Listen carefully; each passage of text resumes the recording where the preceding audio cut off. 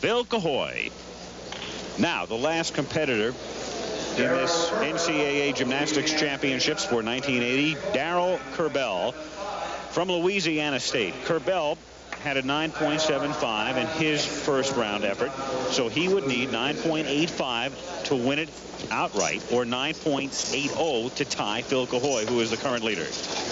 And again, he's very long and swings so well. There's a double German giant. Comes out of that into an immediate Stalder shoot, named after a man named Joe Stalder. There's another Stalder the other direction. Sucks through.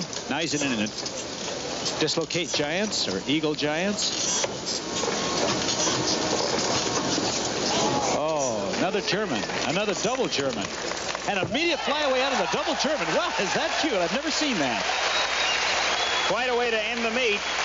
Darrell Kerbel of LSU, who was a high school teammate of Bart Connor in Skokie, Illinois. Take a look at the start of the routine now. Darrell Kerbel. All right, there's his cast.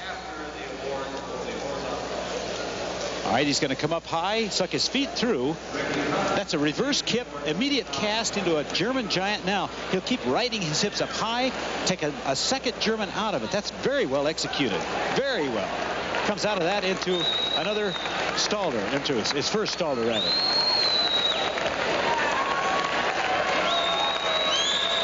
And for Kerbel, 9.80 is his score. Very good for Kerbel. Good enough to tie him with Phil Cahoy for the individual championship in the high bars. So there is Cahoy, who won one event outright, the parallel bars, and now shares this crown with Darrell Kerbel of Louisiana State, co-champions in the high bar. Randy Beard of the University of Oregon winds up third. Well.